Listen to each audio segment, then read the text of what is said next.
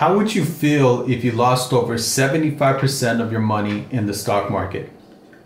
What's up, guys? Welcome to the Wall Street Money Report, where we discuss markets, money, and all the things that are related to both of these topics. Normally what I do in these videos is I do market recap videos where I talk about the market. I share with you my take on where I see the market going, what sectors are being bought up, what stocks are moving. And really what I try to do is boil down the market movement to what's being bought and what's being sold.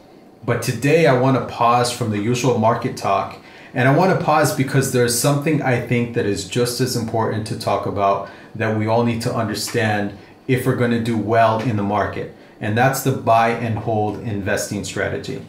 Now, if you're a buy and holder, you might be a little bit triggered by this video. I'm not here to shame or to put anyone down, but I do want to talk about this because it's very important. I want to give you another take on that, okay? So even if you're a strong buy and holder, I suggest you still watch the whole video to the end and just kind of think about it, okay? The goal in all of this is just to give us more education to help us to be better investors, okay? So I want you to think about bear markets. All right. Now, bear markets are a normal occurrence in the stock market. At some point in time, we're going to experience them. Okay. We've already experienced somewhat of a bear market recently. Now, what's really dangerous about these bear markets is that few people are actually prepared for them. Sadly, even financial advisors don't prepare for them. And when they do happen, their clients usually pay a very high price.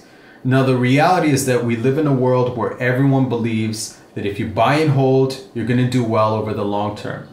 Now, guys, this is not financial advice. I'm not a financial advisor, but for many years, I was in the financial industry, and for a few of those years, I was a financial advisor. So I know what goes on in the business. I know the strategies that most investors recommend to 99% of investors. I know the charts that they use. I know the reasoning and the rationale behind their logic. But I also know something else. My clients didn't lose any money when the market crashed, while the majority of their friends did. And why was that? Why did my clients not lose money, but their friends and their family members who also had financial advisors, why did they lose money? The biggest reason for this is because I never believed in the buy and hold mentality. We didn't practice buying and holding blindly. I had an agreement with my clients that whenever I would manage their money, my job was first and foremost to protect their capital. So instead of buying and holding, we practiced buying and holding and selling. See, most people forget about that third one, the selling part. That doesn't exist for a lot of people and for a lot of financial advisors. And that's what gets them in trouble. Because when the market tanks, like it did back in the dot-com crash, back in the Bear Stearns crash, back during the pandemic, when those crashes happen, we sell. Now, that doesn't mean we're not going to take a loss. Sometimes that's going to happen, but I'd rather sell and lose a small fraction of my capital than lose over 10% of my money. The reality is that most millionaires lose money in bear markets, and that happens more than most people want to admit. Let me tell you guys a little story about a man who had $3 million in the market. Okay, that he basically had from retirement. He built up his capital to $3 million. He had $3 million, but after the market crash in 2002, he was down to $650,000. He lost over 78% of his money in one single bear market. Had this individual been my client back when I was in the financial industry, this would not have happened. Okay, this is because when you see your account go from 3 million to 2.5 million to 2 million, you have to open your eyes to the direction that the money is flowing. We can all see it. We can definitely feel the stress of it. Some of us don't want to even look at our accounts after a while just because we don't want to know what's going on. It's easier to stick our head in the sand and just check out until the crash is over. And then we log into the account, we connect with our advisor, and then we see what happened. It's like leaving your house when a hurricane strikes. Okay, you just leave everything and you return when the hurricane is over, you survey the damage, and that's when you take inventory. But you can't do that with your portfolio. Now, this crash that affected this guy was back in 2002.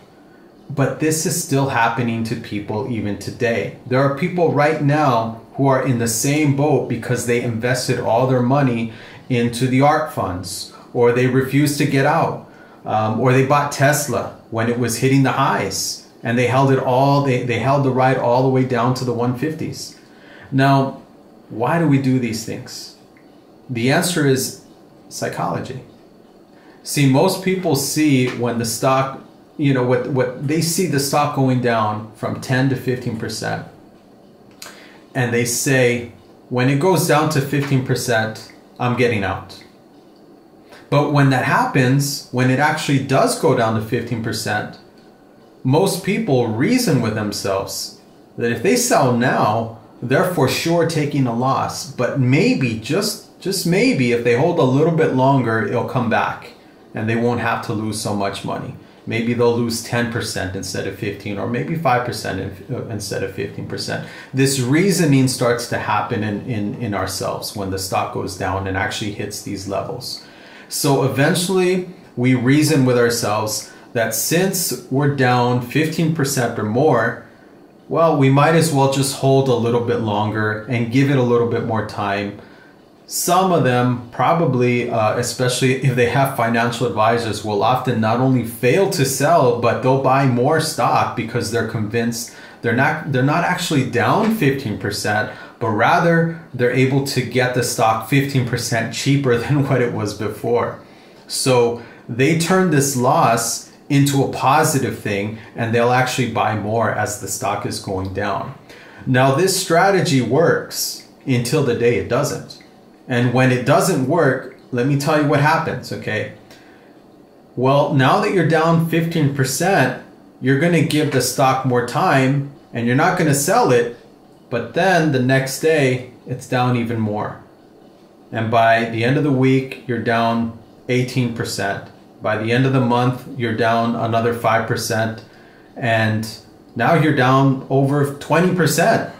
Your 20% of your investment is gone.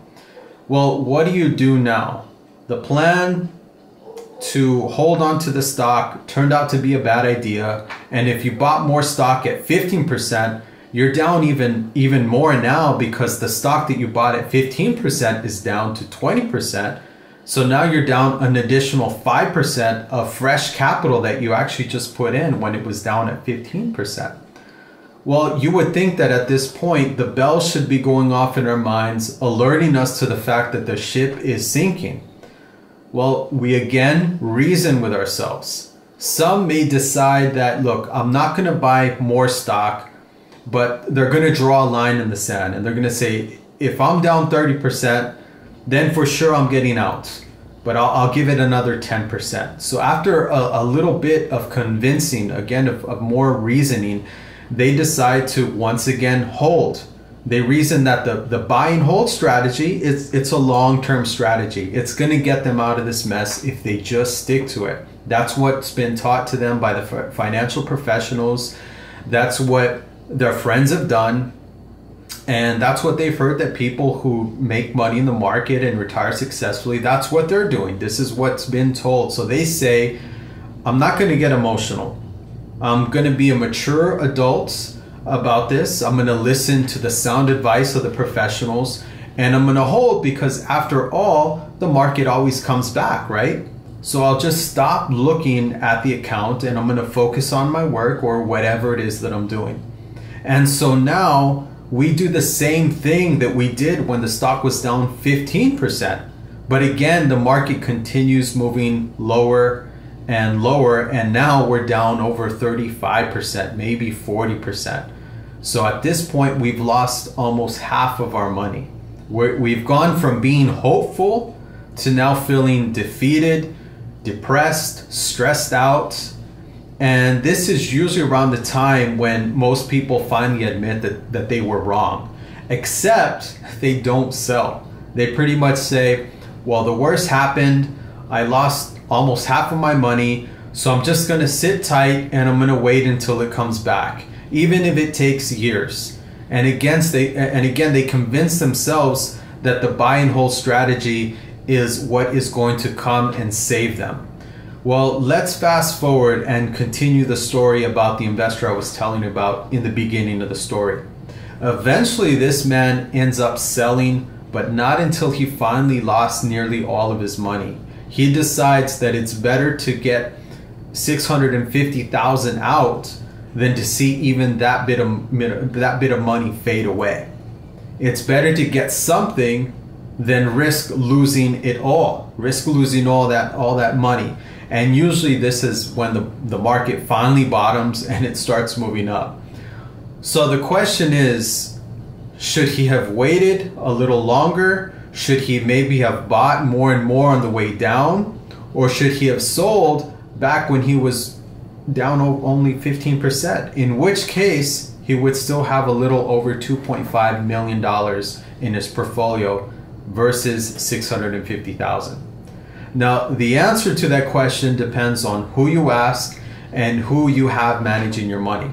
For most people, the most common answer is to buy and hold.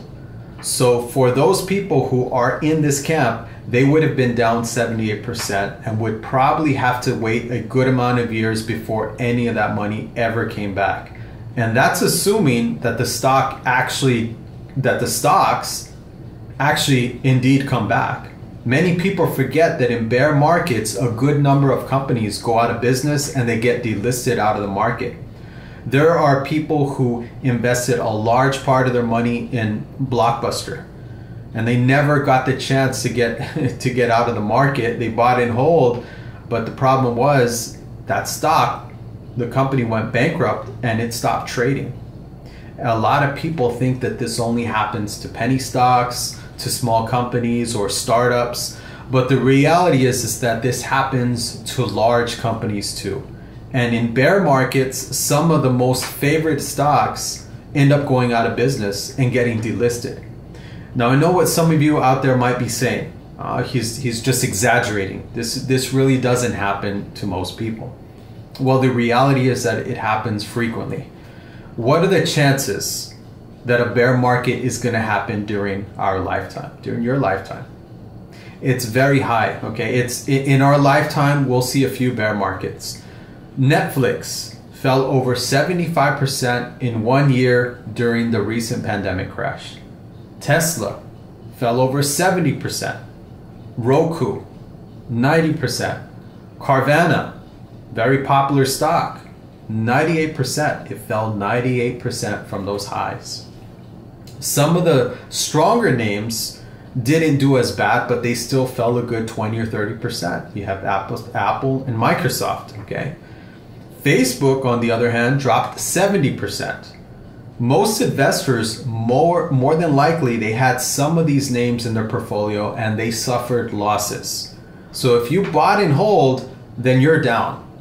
And some more worse than others. But it wouldn't be out of the ordinary to find another person out there who, like this guy who lost 3 million, pretty much ran into the same situation. They lost a good amount of their money and now they have to wait for years hoping that it's going to come back.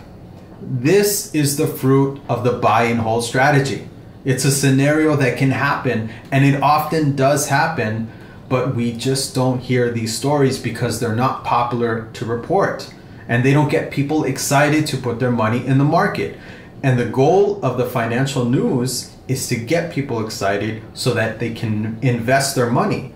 They don't want to discourage the general public from investing and contributing to a growing economy.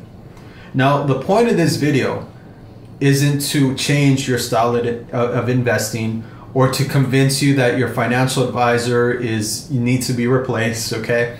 This video, again, is not financial advice. This is just my thoughts as a successful financial advisor, ex-financial advisor who used to be in the business, who saved his clients from suffering the fate of the buy and hold strategy.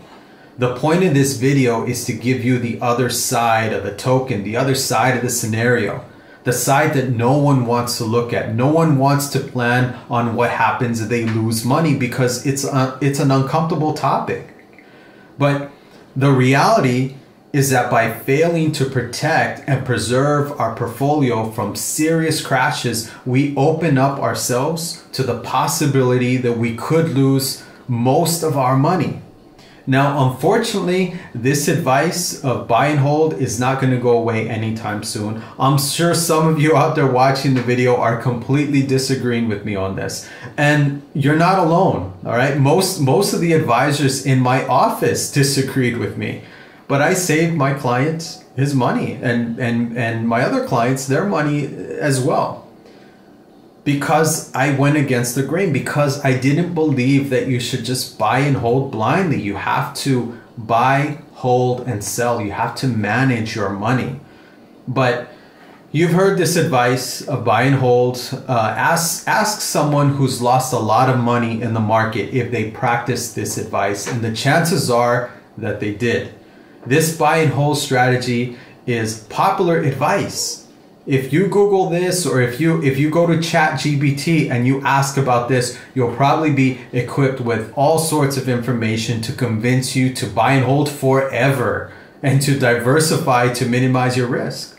I worked in this industry for years and I saw this advice practiced on investors for many years. Now, I'm not saying the industry is out to hurt people or to intentionally harm and mislead or any of that. I'm not saying any of that. What I'm saying is that you're dealing with an industry that just doesn't believe anyone should ever sell a stock, period. And my opinion on that is if that is how you feel, then you need to understand the risk of that decision and what it means to you.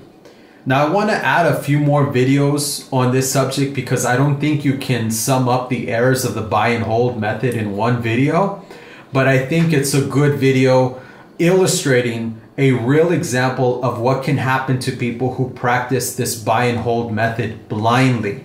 So if you found this video interesting, and if you want to learn more about how to manage your money and do it successfully, I invite you to follow my channel. I'm a full-time investor who used to be a professional trader on Wall Street, and I do these videos here to educate people on the markets. So again, if you like the video, then go ahead and subscribe, and peace and love, guys, and I'll talk to you on the next video.